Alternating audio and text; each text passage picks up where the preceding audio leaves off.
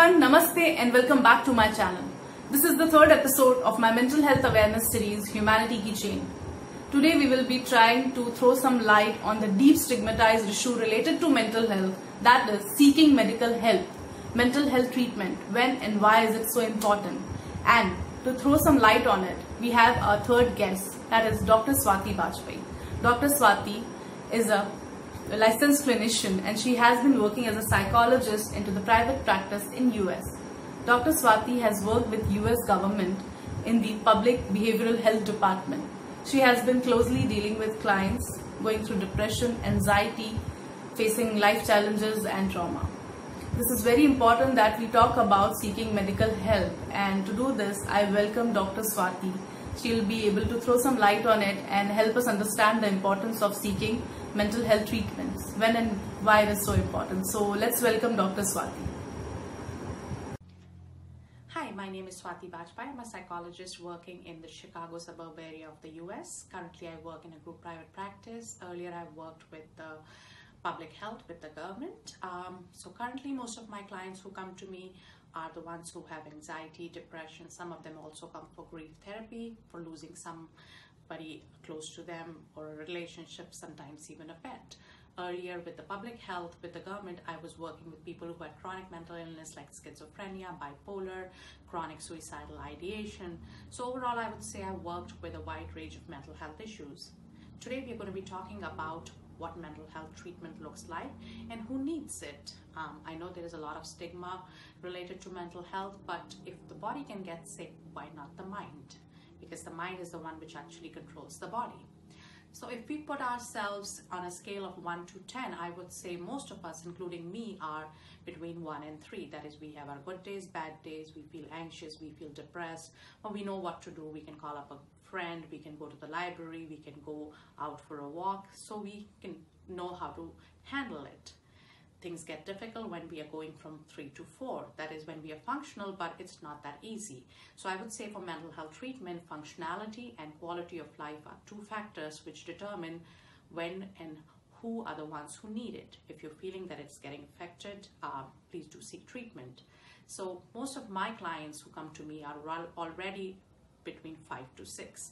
That is, a major part of their day is getting spent feeling helpless, hopeless, tearful, they don't feel like getting from the bed. And these are signs of depression. Or they could be having racing thoughts, that is one thought after another, and they can't put a stop to it. Or obsessive thought, that is one thought that keeps playing again and again and again like a broken record, and again they can't stop it again. So that affects their focus in life. It affects their work performance, it starts affecting their relationship, and then that's when they come in for therapy to me. Some of them already taking medication, some of them want to try therapy first.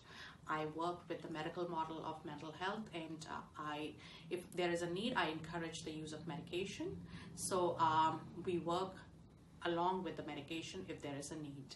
So what is therapy, you would ask me? Therapy is something which explains my clients their symptoms, their triggers, their coping skills, which typically are negative, and how to process all those thoughts and emotions and come up with healthy coping skills.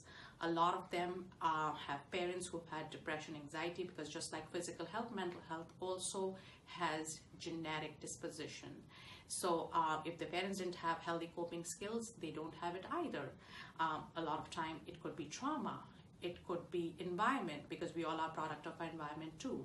So when they come to me, we process all these things, we understand some of the things which are triggering it for them, and then we find out what can be some of the healthy coping skills which work individually for each and every client of mine. Also, I would like to inform that substance abuse and mental health go hand in hand. Somebody who has a substance abuse problem, that they are resorting to alcohol, drugs, or even smoking cigarette, have had depression, anxiety. A lot of people who smoke cigarette have had anxiety issues, but they didn't know how to express the thoughts and the feelings and the emotions behind it when they were younger, and they thought that they're going to take care of it by using alcohol or cigarette or drugs. But it doesn't help. It actually creates new problems, because some of them end up going for alcohol or drug rehabilitation programs. Also, diabetes and depression go typically hand in hand. because somebody who has type 2 diabetes, which is an illness, it's a lifestyle illness, it is because they're not taking care of themselves. They're not going out for walks or doing exercise, eating healthy food, because they've been depressed, which I explained earlier about some of the symptoms.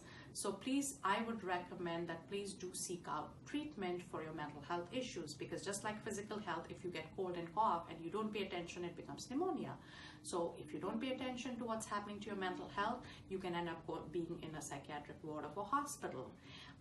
Nowadays, there are a lot of new technologies, new medications that are there, new therapy models are there for you to take care of your mental health. So please do understand that just like physical health, mental health also is very common. Depression, anxiety, if there is medication that is needed, we take medication for thyroid and diabetes too. So it should not come as a stumbling block, and mental health is not madness. It is much way beyond that. Mental health affects your physical health. A lot of times your body aches, stomach aches, feeling of dizziness, which you are not understanding, are also caused by your mental health issues. So I hope all this is helpful for you, and when the time comes, you will seek treatment. Thank you for listening. I hope you take help. Thank you. That was an insightful share, Dr. Swati. Thank you so much for sharing such important information with all of us. I'm sure people will understand the importance of seeking medical help and think beyond the stigmas attached to it.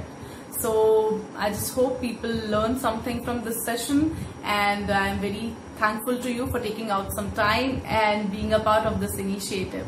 Thank you everyone for watching this, and if you want to be a part of this initiative, you can email me, and if you have any suggestion or feedback, do not hesitate to email me. I'll be there listening to you.